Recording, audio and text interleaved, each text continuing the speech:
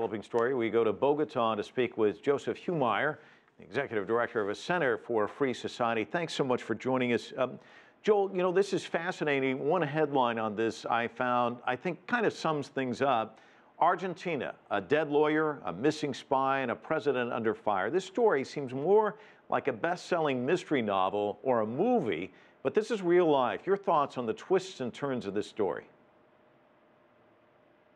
Well, no, you said it correctly. I mean, this really is like a murder mystery novel more than real life. Unfortunately, it is real life.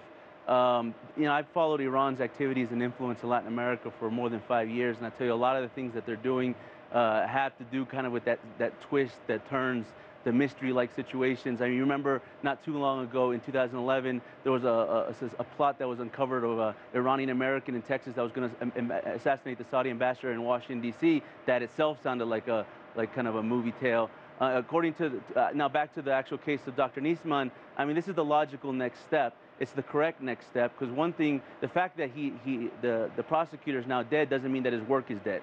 His work has to continue on, and obviously that he presented a case before the judiciary. That case needs to be heard against the Argentine president. So I look at this like the correct and logical next step to the circumstances in Argentina. Joseph, let me just throw out some of the various statements that are coming out as a result of this latest development. An opposition party official said this: "It's not normal for a country to have its vice president indicted and a request for the president to be charged." Your thoughts on that comment? Well, you know, unfortunately, Argentina does a lot of things that aren't normal. The way they manage the press or try to control the press isn't normal. The way they manage their economy is definitely not normal. And that's actually taking in effect right now. I mean, Argentina is also on the verge of a pretty big economic crisis this year. Now they're going to be facing a political crisis. This is the worth of both situations for the Argentine government. I agree, this is not normal. But unfortunately, in Argentina, this is becoming more the norm with the president, Cristina Fernández de Kirchner. Joseph, that's one perspective, but a cabinet official calls all of this an active strategy of destabilization. So you see the different various points of view emanating from Argentina. Well, correct. I think to one degree, the environment in Argentina has become very polarized and very political.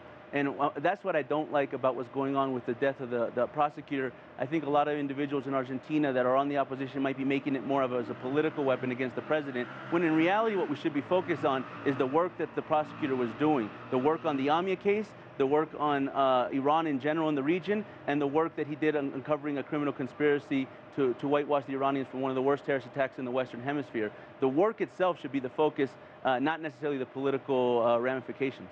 And Joseph, one final question. In Joel's report, one of the people said 21 years have gone by and no one's in jail. What about this search for justice? How much is that resonating in that country? Well, you know, one of the things that a myth that needs to be cleared up is that the Humire case is unsolved. It's completely solved. There is a 700-page indictment that names 9 Iranian individuals, many of which are high-level or used to be high-level officials in the country. The problem is that because this is an international case, the way the Interpol works is they can only provide custody so that they can see justice if the Iranian government surrenders their accused. In this case, the Iranian government is not willing to do that, and that's why you had this gridlock. The Humire case in itself has been a tragic history of Argentina. It's been a black mark on the Jewish community all throughout Latin America, and it's been, like I said, it's one of the largest terrorist attacks in the Western Hemisphere before 9/11, Islamic terrorist attacks in the Western Hemisphere before 9/11, and unfortunately it's never been indicted or never actually seen justice. Joseph Humire joining us from Bogota. Thanks so much.